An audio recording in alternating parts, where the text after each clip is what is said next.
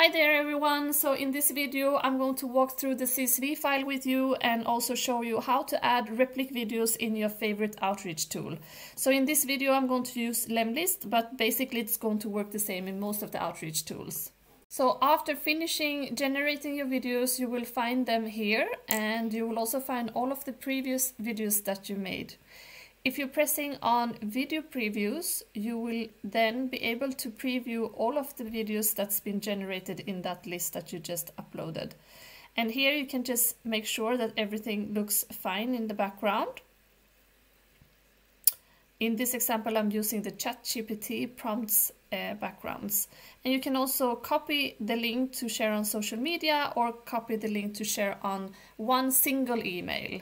So if you copy this link, you can then just open a new email and send it directly instead of going through an outreach tool if you want to. Then we're heading back to the tool and we're going to download our CSV file, and we're going to walk through the CSV file together to see how it looks. So the colored columns are columns that RepliQ add for you, and in the end of this file you will find white columns, and all of those white columns are columns that you had in your original file that you uploaded in RepliQ that we didn't need to generate the videos. You will find them here. But going back to the links, we're going to walk through the links. So the first column here is links to share on social media. So if you're doing LinkedIn outreach, for instance, this is the column that you're using in your outreach tool. And then next to it, you will find the HTML email code, and that's the links that you're going to use in your email outreach tool. Some of the outreach tools only allow certain limits of characters that needs to be less than 250 characters. And if that is the case, then you will use this H column here that is less than 250 characters. That will take away the name under the preview. And next to that column, you will find the background image link. That is a screenshot of the background itself to incorporate in your email copy if you would like. So the background image link is the one you're using on social media for LinkedIn outreach, for instance, and the image HTML code is for emails.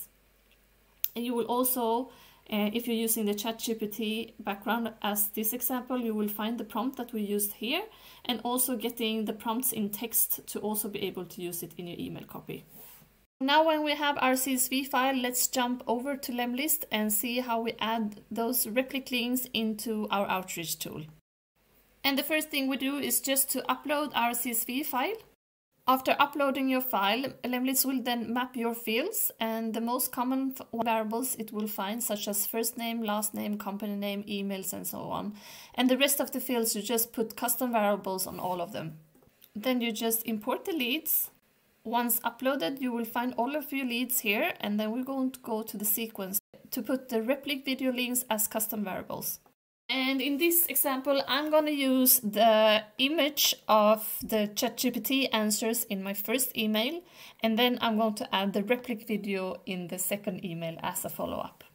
To add my image link, I'm going to click on custom variable, and then I'm going to scroll down to the bottom where I can find the image HTML email code. After inserting the custom variable, each image will then be adapted to each lead. And in my second email, I'm going to add the RepliQ video link.